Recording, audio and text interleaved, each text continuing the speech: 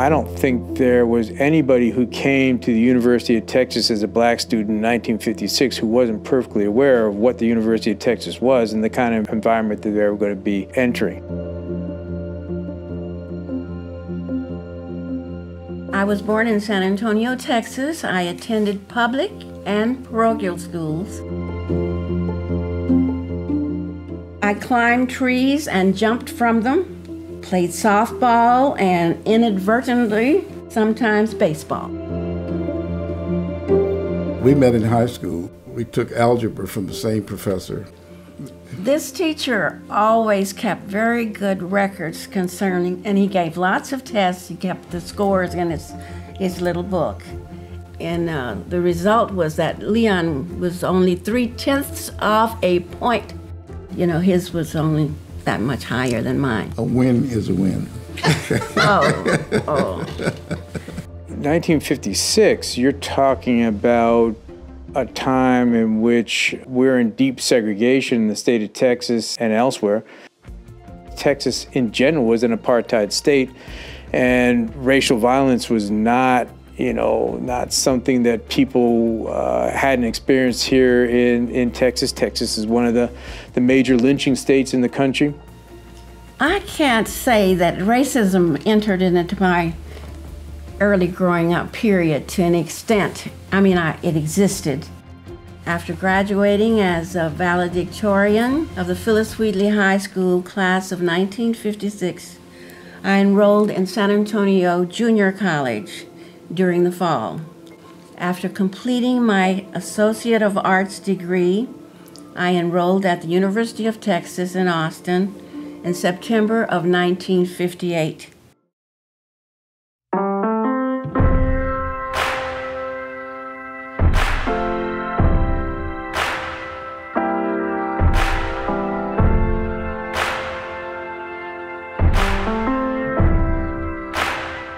Leon was in the first group of black undergraduates who came on campus in 1956. The University of Texas was strictly segregated when Leon got here and when Peggy got here 2 years later.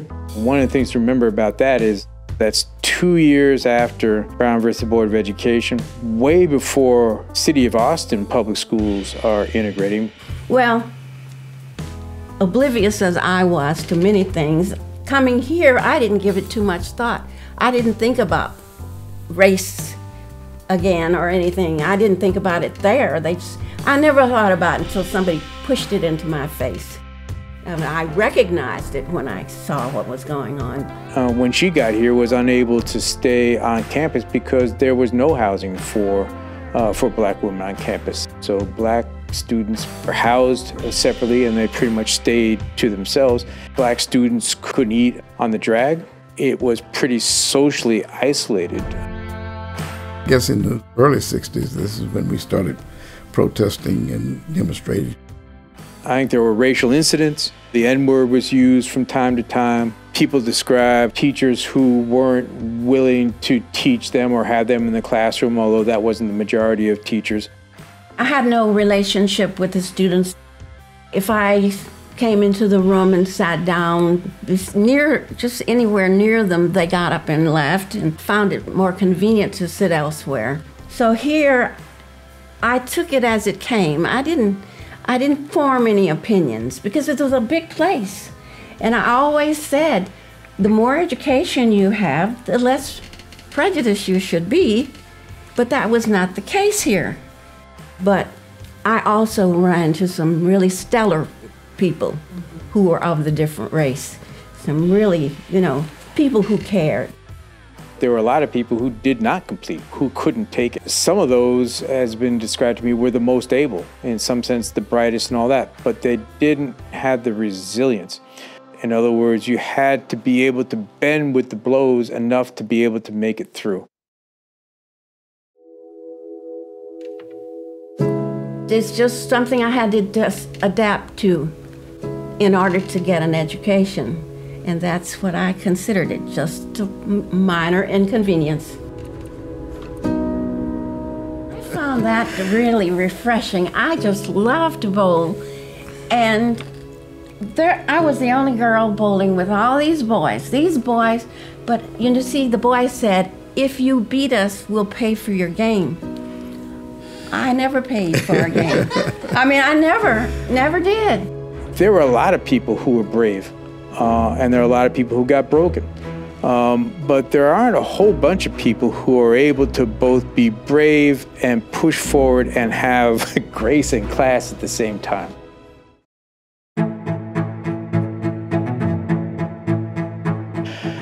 You know, grace has both a spiritual and kind of an ethical and also a kind of an emotional aspect to it that I think is very important.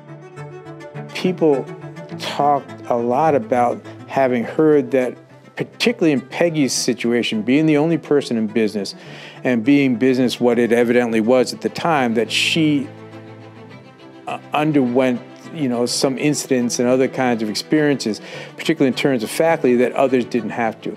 I did leave to go work, but I knew I was coming. I planned to come back, but I left, and I really needed to get rid of some of this stress. I mean, I always said I'm coming back and conquer this problem. I can't leave things unfinished. I came here, I wasn't going to start something and not finish it. And I didn't want to disappoint my mother and my grandfather. They had such hopes for me. That's what I mean, by bending with the blows. It's not enough to be strong. You have to also have the grace and the class to be able to survive in those contexts. And that's what people say about Peggy Holland. My good feeling came when I came back here to the university, and people told me how much they appreciated what I had done, and I didn't think in terms of what I was doing. Now I feel that if I really did something to help them and help them feel good or accomplish some goal or something, then that's what made me feel good to hear that. Because I hadn't put in place that I had done anything exceptional. And these little children come up and and they say these nice things, and I say, well, that merely makes me feel good. I don't feel like I, was exceptional, but I really feel good that they thought of me in that light, and that was something that motivated them. Every once in a while, you see a person who just makes a statement. Grace and class. There are only a few who had the qualities of class and grace that she did.